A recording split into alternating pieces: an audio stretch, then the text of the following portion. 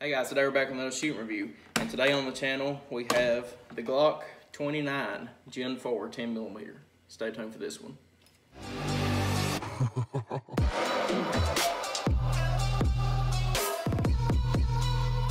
Alright guys, we're back. Once again, this is the shooting review for the Glock 29 Gen 4 10mm.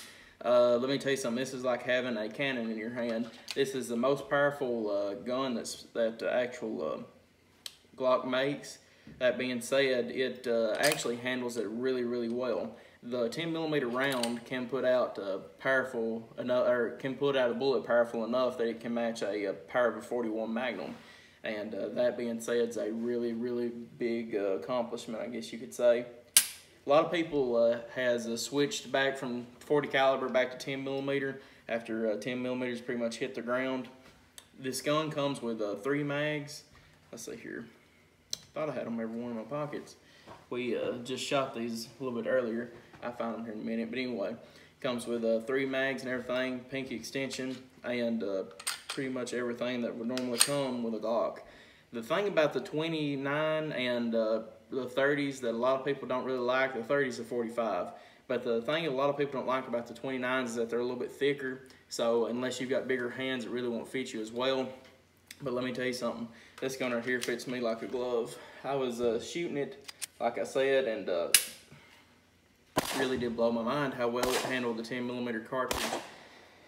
And I was shooting some pretty hot 10mm through it, not hot like Liberty Defense, but some pretty stout stuff if I do say so. But it handled it very well, and I was really happy with it. That being said, if y'all have bigger hands and everything, then I would say the 29 would probably be for you. This right here would be a killer pistol to carry, because I mean, not only if you was hunting a man, but if you walked up on Sasquatch or something, you kill him too. But I really do like it. I love 10mm, y'all know that, and it's just something else. I love also on this gun too how you can put a rail on it if you'd like. A lot of the smaller guns like the 26, the 27, you actually cannot put a light on it like a light rail. And this one right here and the 30 also has a light rail, so that's very nice. But guys, I believe that'll be about it for the shooting review of the Glock 29. And I'm trying to figure out if there's anything else to really say.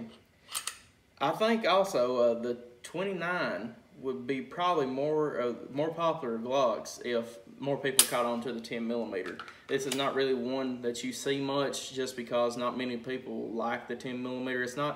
It's catching enough power now to where it's starting to become one of the probably big 6 calibers out on the market, but it's really not up there with 45, 9, and I guess you'd say 357, 38 special.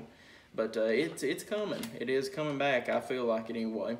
But guys, I appreciate y'all watching this. Like and subscribe for more gun reviews, and I will see you all in the next video.